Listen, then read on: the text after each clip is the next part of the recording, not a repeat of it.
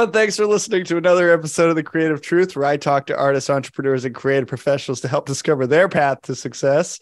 Today, we're back with two special guests, Creative Truth alumni, my best buds, Matt and Andrew. Let's give it a round of applause. Yay! So I have both your LinkedIn's pulled up, so I doing my homework. It says here that you're a reporter in Hollywood, Matt. No, you're definitely making that up. Oh, what do you do again? I work. My ass, you have my resume or LinkedIn pulled up. I do. Oh, it says Billboard. Okay, so no. Tell the listeners what you do. It's definitely not just listed as Billboard. I definitely source and log B-roll content from script provided by supervisor. Thank you for reading. Are you reading your resume right now? Yes. He's reading his LinkedIn. Because thank you for telling us. This Thank is you just for telling us. Our video department split, so now like the Hollywood Reporter and Billboard are completely separate. When I was doing both brands, I was doing red carpets and stuff like that, but that's pretty much over with now. We still do red carpets, but it's more like award shows, like the Grammys. The Country Music Awards are this Sunday or tomorrow, so we'll be doing the red carpet for that. They'll deliver you the stuff, right? Yes. The assets. And then like, how's that? How do they, I mean, what do you do with it? And how does that process look like? And what do you end up churning out for them? How does the process of them emailing me a script look like? They email me a script and then footage, or like then I get the footage and then I just build a piece in Premiere. It's like it's very like streamlined, and like for the editors who are listening, like they know like that's as easy as it can get, you know. There are none listening. Don't worry. Yeah. No one's listening. It's fine. Wait, I have a question. Pause. Yeah. Cut this. Okay. All right. I'll just edit more. When Matt's talking, can you see me? Yes. We're a 3-up? Yes. Oh, shit. Okay. Yeah. Okay, resume. Okay. Time in. Yeah. He's not going to edit this at all. No, probably not. Let's be honest. But I'm glad you asked, because I don't want you like showing your ass to the camera when Matt's in the middle of a conversation. So, all right. So then, but Matt, where's your stuff going? Like mostly social, or are you also doing like TV and OTT and advertising and all that kind of stuff? It's just, as far as I know, Twitter, Facebook, YouTube, pretty much all socials. You said OTT, you mean like pre-roll ads or something? Yeah, like Hulu, not Netflix, but any. Well, no, that we are the vehicle for like the pre-roll ads to play and stuff like that, because it's like a show. With like the only thing, like Billboard is like equivalent to like an IGN or BuzzFeed or like a publication like that. So they'll hold advertisements themselves, and same goes for Billboard. I don't know if we have advertisements playing before other videos, but probably not. Thank you for telling us what you do, Andrew. It says here that you are a composter. What is that? Yeah, I shovel shit and polish shit and Wow, make things look nicer. Okay, again, I'm going to be bleeping out all of this. Thanks for making me do more work. But no, Andy, you just Wait, you're gonna edit this? I'm gonna have to now. I wasn't going to. Cut that. Cut that. I forgot I muted myself, but that was and Tyler and I were still moving. Andy was completely frozen. You guys were I was like talking to Tyler's face, and he was just like so tell us what kind of projects you've been doing lately. You're a compositor, not a composer. Yeah, I'm a compositor. I work in visual effects for television, film, advertising.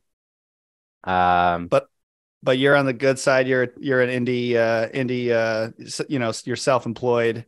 You're not a W-2 guy. You're just out there finding gigs, right? Yeah, I'm mostly freelance. I did file a W-2 this year, but yeah, it's mostly freelance. Um, what was the question? What you do. That's what I do. Yep. Okay. Any big credits that you're proud of that you've worked on since in the last 2 years? Okay. Um, let's see. I've worked on more recently we wrapped up working on a show that's coming out on Amazon called I'm a Virgo, directed by Boots Riley. It's live action, but I work with a stop motion company called Mystery Meat Media in Oakland, and um, they did stop motion segments for the show. So I worked on those, doing compositing, like removing the rigs and plussing up the shots, adding little effects and stuff like that. And before that, I worked on The Gray Man on Netflix. I worked on, well, that was a pretty long one. How long did it take, and what was your like main thing you were doing, or what were some of the stuff you were working on for that one? For that one, we did like all of the computer screens and TV monitors in the movie, like pretty much all of them. And so we were just replacing those out. They had some on-set graphics to match look to, but they mostly just wanted new graphics added, so we had to put those on. I don't know how technical you want me to get. Well, I am a little interested. Like if somebody just has like a black phone or a green phone, it's not just like putting a rectangle there. You got to actually like fake the light that's coming off of it, right? Yeah, there's a few things. A lot of people will do like a green phone or something, but it's actually better to have a black phone because then you don't have to worry about removing the green. Yeah, so it's you'll have to match move or like object track the phone itself, because that will be moving on different axes from the camera, and then you have to set it back into the scene. So like match the grain, match the lighting and all that stuff, match the way that it would look. And sometimes they have on-set reference. Like sometimes they will have like a real screen on the phone that's like someone in graphics like whipped up, but it's not like the final graphics. It's like temp. So you can kind of see what it should look like. And they'll maybe do some of the same colors that will be coming off of it. Yeah, you'll do like a big thing is like comparing the black levels. Like you want the RGBs and the black levels to be consistent. And it's a lot of like really subtle things, but they're very ingrained in the industry. Is like no one will notice most of what we do, but we do it. Yeah, if you're doing it right, no one will know. You know, people always complain about like bad special effects, but usually it's like a time or budget constraint. Yeah. Right? Yeah, 100%. And then one thing you mentioned too is like if somebody's moving in front of a screen, getting that to kind of, you know, like with motion blur and stuff like that, that's where it gets tricky. Yeah. If someone moves in front of the screen, that's where it gets into a headache, because then it does help to have the screens be green so you can key out their hair and stuff like that. So it's a whole bunch of conditions. It's like it's easier if this happens in the shot, but it's actually harder if this happens in the shot to do it that way. So yeah, sometimes it's set up in different ways. So some of them were green screens where they were passing in front of the TV, and then it was just painstakingly keying out hair. The way you'll typically do it in like higher budget productions is you'll do like multiple keys. Like rather than just pulling one key, you'll like zoom in on like this section of the hair and you'll pull a key there, and then you'll combine it with a key for up here, key for up here.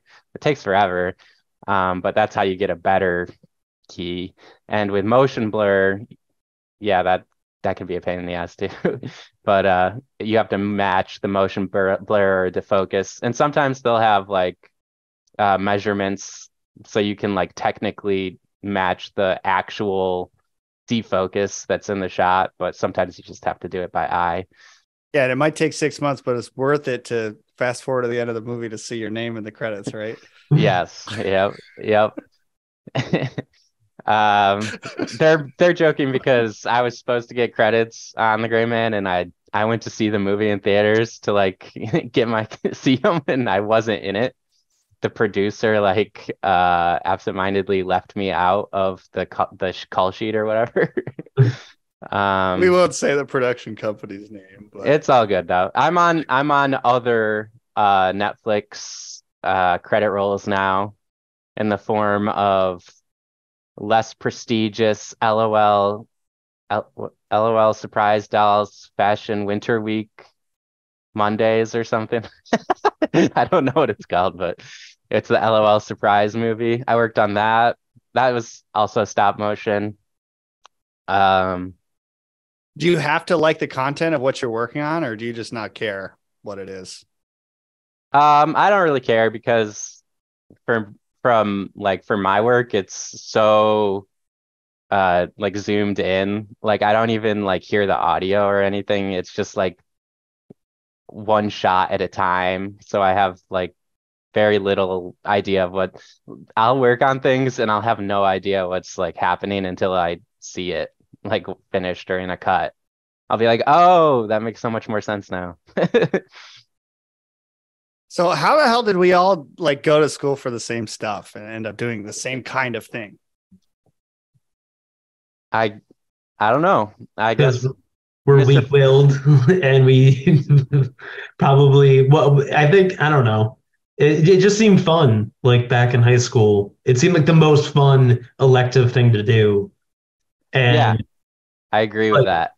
uh, not only that, but in some ways it was the most wise thing to do because of like how from when we were in high school to present day, like how much media has kind of exploded, whereas like other jobs were, I don't know, we could have all gone to school to be like doctors or lawyers or something like that, and like I can only speak for myself. Like I avoided accumulating a ton of debt, uh, and then I managed to hang on just long enough to get a job in my field, which is I think rare, but all of us have kind of achieved that as well. So Like what Matt said, it did just seem like the most fun. Like of all the classes, like English class, math class, physics, then like just screwing around in Fortes with like a video camera or like editing on Premiere was way more fun.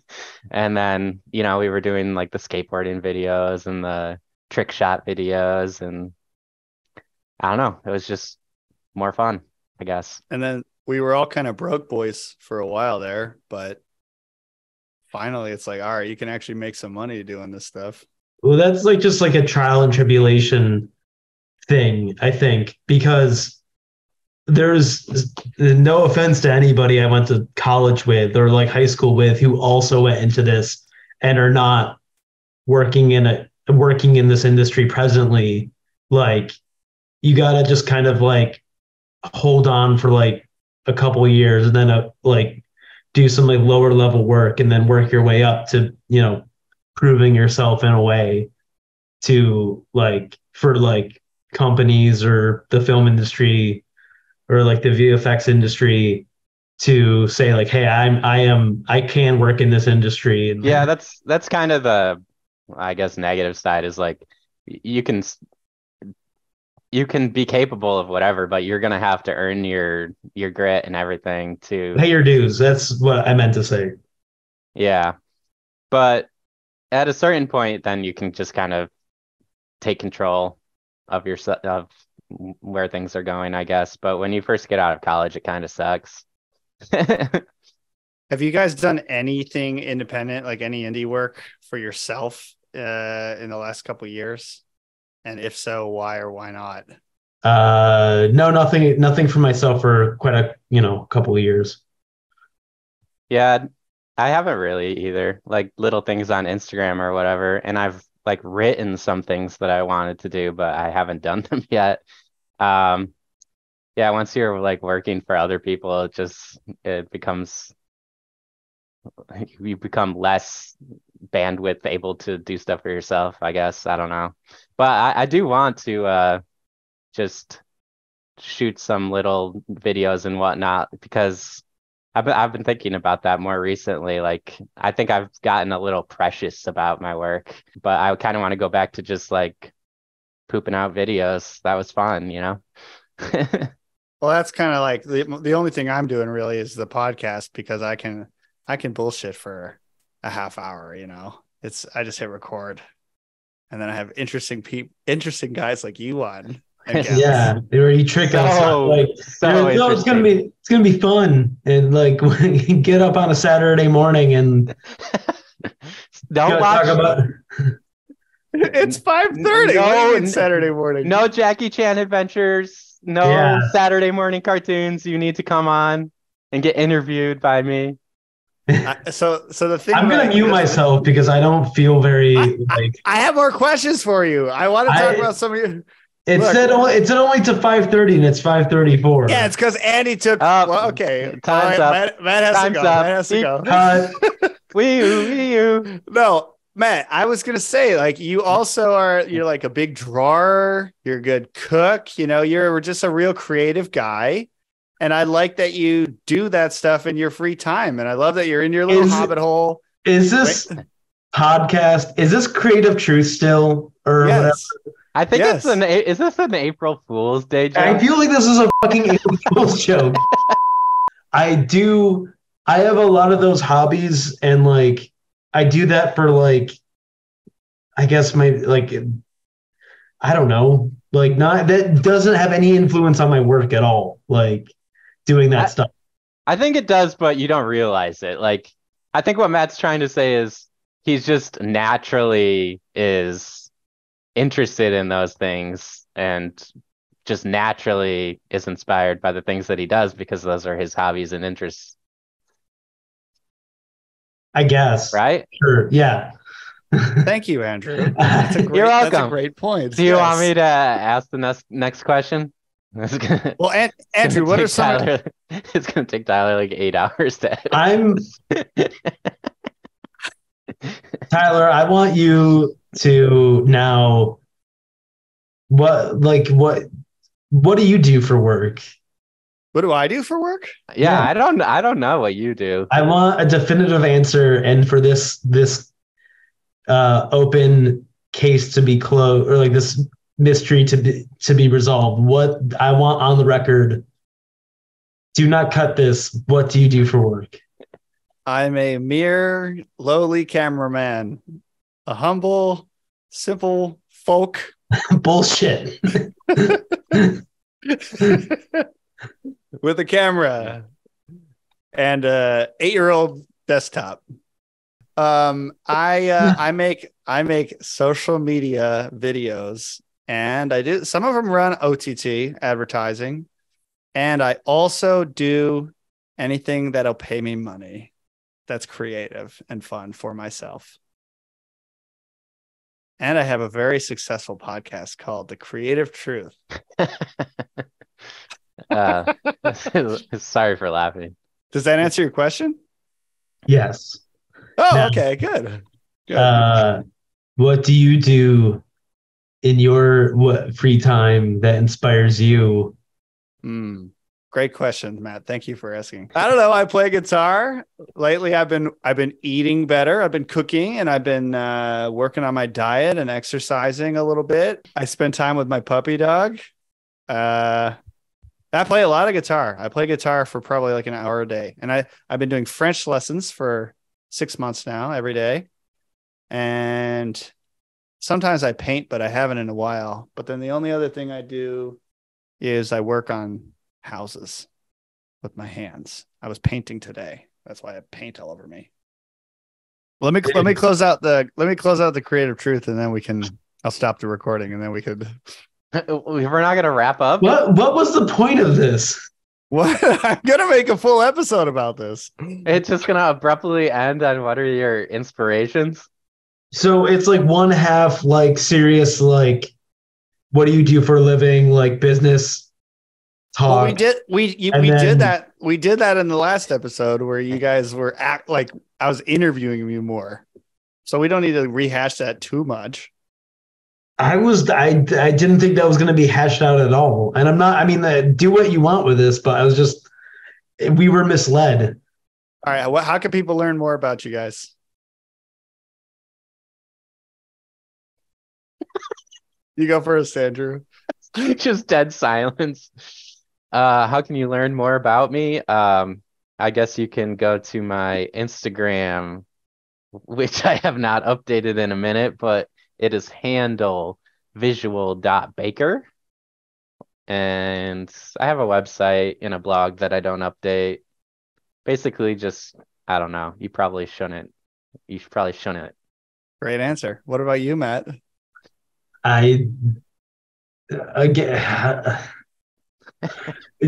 don't want people learning about me. I just wanted to talk to my two friends. I didn't know this was like I guess people can learn more about me at my website, mdamiano.com, which I haven't updated in 2 years. So there, I don't know why you're asking people like what my credentials are, like when I went to college, where I went to college, and where did you go to college?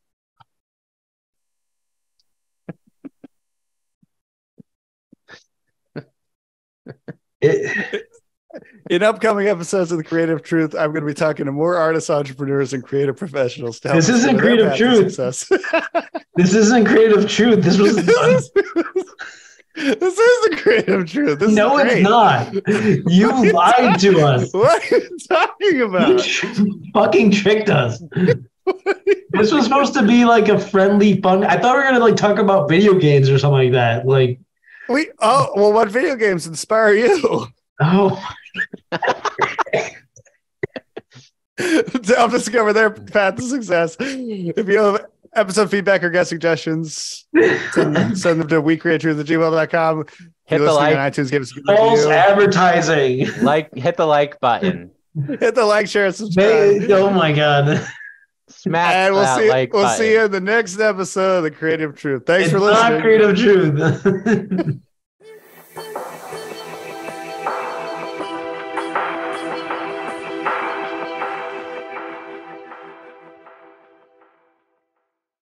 I thought it was supposed to be just like fun. I thought it was supposed to be fun too. What the fuck is this? It is fun. This feels like work, Tyler. This is like some typical producer bullshit. You guys need to come in at 9, stay till 5. Wake up on your Saturday and 30-minute break.